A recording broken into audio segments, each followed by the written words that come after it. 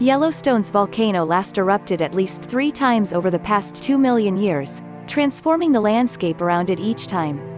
The last Yellowstone caldera-forming eruption is estimated to have occurred somewhere around 640,000 years ago. The monstrous volcanic blast in what is the modern northwest United States, shaped and formed Yellowstone National Park as it is today.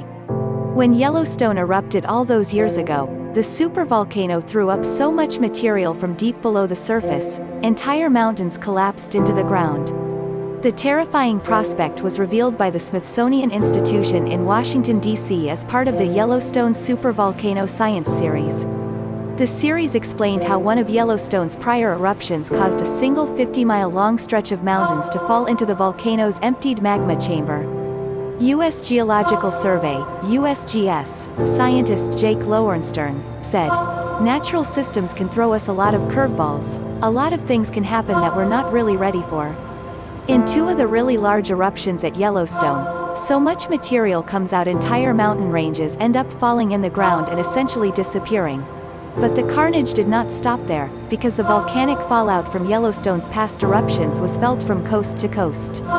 John Westgate, a University of Toronto geologist who tracked the volcanic ash spewed by these past eruptions, said most of the United States was covered in ashfall.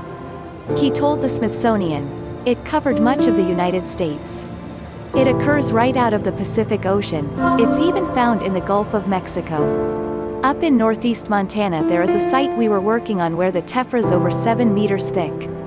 These eruptions are enormous and the amount of material erupted from them is huge." When Mount St. Helens erupted in 1980, one entire side of the volcano collapsed, spewing a colossal cloud of ash, snow, dirt and mud. The ash then covered a total of 11 U.S. states and even reached Canada, after strong winds blew the ash out across the country. But even this catastrophic eruption is magnitudes smaller than the destructive force of past Yellowstone eruptions. The modern Yellowstone volcano caldera spans an area in Yellowstone National Park, in northwest U.S., mostly in the northwest corner of Wyoming. The most prominent features of the caldera measure roughly 34 by 45 miles, 55 by 72 kilometers, and were formed 640,000 years ago. Since the last major eruption, there have been around 80, relatively non-explosive eruptions, of which at least 27 produced lava flows.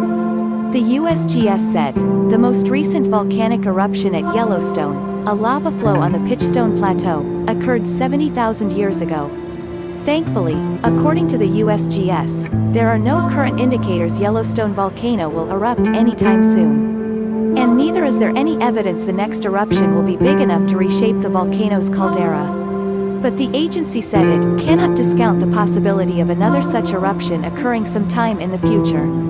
The USGS said, the least likely but worst-case volcanic eruption at Yellowstone would be another explosive caldera-forming eruption such as those that occurred 2.1 million, 1.3 million, and 640,000 years ago. However, the probability of such an eruption in any given century or millennium is exceedingly low.